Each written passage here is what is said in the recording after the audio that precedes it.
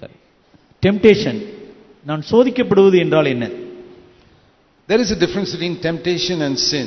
பாவத்திற்கும் சோதனைக்கும் வித்தியாசம் உண்டு. In the Garden of Eden, Eden தோட்டத்திலே the Lord did not say, you must not be attracted to the tree of knowledge of good and evil. நன்மை தீமை அறியத்தக்க அந்த விருட்சத்தின் பால் உனக்கு ஈர்ப்பு ஏற்படக்கூடாது என்று சொல்லவில்லை. He said, don't eat it. அதை சாப்பிட வேண்டாம் என்று சொன்னார். So supposing they went near that tree, அவர்கள் அந்த மரத்துக்கு அருகாமையிலே சென்றிருந்தால், and Eve told Adam, ஏவாள் ஆதாமை பார்த்து சொல்கிறார், I'm really attracted to this tree. நான் இந்த மரத்தின் பால் ஈர்க்கப்படுகிறேன். It makes my mouth water. அது கிட்டே போகும்பொழுதே என்னுடைய நாவில் எச்சி ஊறுகிறது. And I feel drawn towards it. நான் அதன் பால் இழுக்கப்படுகிறேன். But I will not eat it.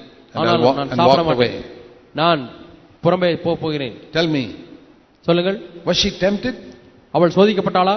Yes, very strongly. ஆம், வலிமையாக சோதிக்கப்பட்டாள். Did she sin? பாவம் செய்தாளா? No.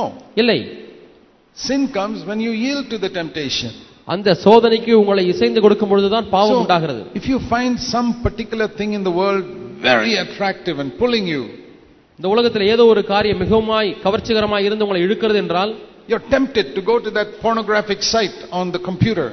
கம்ப்யூட்டரிலே இந்த ஆபாச நிர்வாண காட்சிகளுக்கு போகும்படியாக ஈர்க்கப்படுகிறீர்கள். You're tempted to speak angrily to that person who spoke angrily to you. உங்களிடத்தில் கோபமாய் பேசுகிறவருக்கு மாறுத்தரமாக கோபமாய் பேச சோதிக்கப்படுகிறீர்கள். That is temptation. இதுதான் சோதனை. When you yield to it, you sin. அதற்கு நம்ம இசைந்து கொடுக்கும் பொழுது நாம் பாவம் செய்கிறோம்.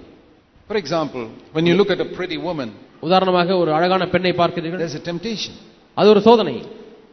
Like somebody has said, யாரோ ஒருவர் சொன்னார், the first look is temptation, the second look is sin.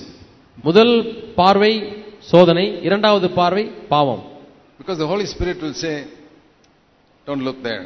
அங்கே பார்க்க வேண்டாம் என்று பரிசுத்த ஆவியானவர் சொல்வார். You'll be tempted more. நீ அதிகமாக சோதிக்கப்படுவாய். Now I'm not saying the second look is sin, but if you lust, then you sin. இரண்டாவது பார்வை பாவம் என்று நான் சொல்ல மாட்டேன். ஆனால் நீங்கள் அந்த சோதனைக்கு உங்களை விட்டு கொடுத்தால் அது பாவம். நீங்கள் இச்சையோடு பார்த்தால் அது பாவம். And if you look too long at tempting matter, you will fall into sin also. சோதிக்கப்படக்கூடிய காரியத்தை ரொம்ப நேரம் பார்த்து கொண்டே இருந்தால் கண்டிப்பாக பாவத்தில் விழுவீர்கள்.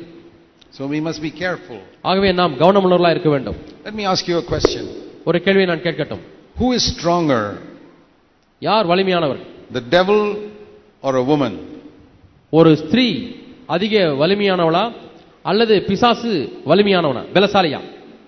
I'll give you an answer from the Bible. வேதத்திலிருந்து நான் உங்களுக்கு பதில் சொல்கிறேன். The Bible says in James 4, யாக்கோபு 4 வேதம் சொல்கிறது, verse 7, resist the devil and he will run away from you. பிசாசை எதிர்த்து நில்லுங்கள், அவன் உங்களை விட்டு ஓடி போவான். But in 1 Corinthians 6, அது 1 கொரிந்தியர் 6 verse 18, 18 வசனம், it says you must run away from a woman who is tempting you. உன்னை சோதிக்கக்கூடிய ஸ்திரீயை விட்டு நீ விலகி ஓடு என்று பார்க்கிறோம். So who is stronger? ஆகவே யார் பலசாலி? You resist the devil, he runs away from you. பிசாசை எதிர்த்தால் அவன் உங்களை விட்டு ஓடி போகிறான். One woman is tempting you, it says you better run away from there. ஒரு ஸ்திரீ உங்களை சோதிக்கும் பொழுது நீங்கள் அங்கே ஓடுங்கள். If you obey these simple instructions, you will be safe.